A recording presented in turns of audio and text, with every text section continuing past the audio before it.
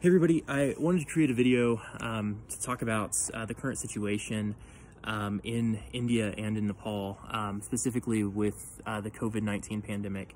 I think a lot of people who know me know just how transformative Nepal has been. Going to Nepal and getting to know incredible people in Nepal has been for my life, with the work that I've done through Open World Cause, but also just getting to know Govinda and Sudha Panthi and Swachalika Panthi, who are essentially like family to me now.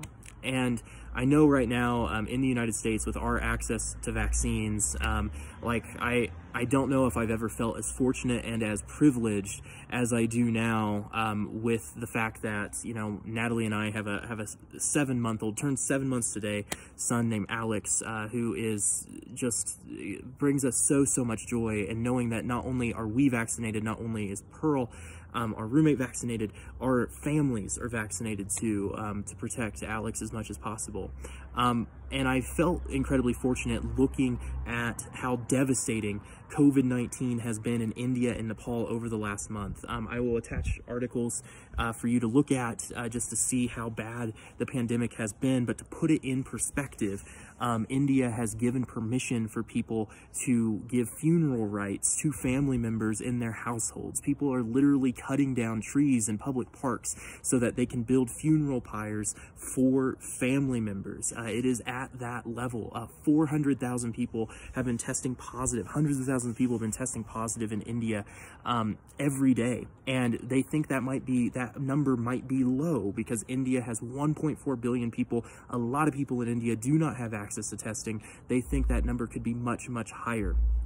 India has critical shortages of oxygen tanks right now, and now India's, the variant in India and the pandemic in India has now spread to Nepal.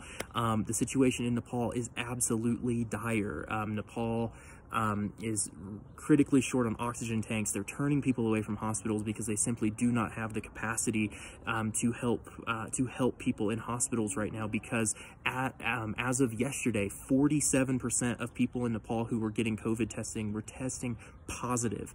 Nepal also has and parts of India, many parts of India really struggle with malnourishment. And according to research done by the Nebraska Hospital in Omaha, malnourishment is a major risk factor for COVID. And so I'm attaching organizations, incredible organizations that are providing critical supports to India and Nepal right now. Specifically, United Visions International was started by Indian doctors to provide oxygen tanks, to provide healthy meals for people and critical supports for people throughout India. And I'm also attaching a fundraiser that was started by folks in Nepal who have moved abroad to the United States and to other places around the world, who are raising money for oxygen tanks in Nepal right now. It has been absolutely devastating throughout India and throughout Nepal, and I know it feels so close for the pandemic being over in the United States, but it is not over for so many parts of the world right now. So I would ask you if you can take this moment to consider making a small donation to help people in this worldwide fight. A little bit of money could help people who are facing a devastating disease, who have no place else to turn right now, who do not have access to oxygen tanks. A small donation can go a long way to helping people survive. But also, this is a global fight that we all have. As we all know, you know, every time COVID infects someone else, it increases the risk of a variant that will have escapability from the vaccines that we had. This is a global fight that we have, and also specifically, this is a way for us to help people who badly need help right now.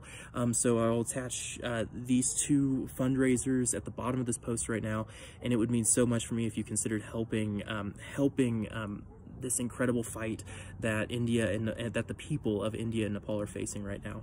Thank you so much.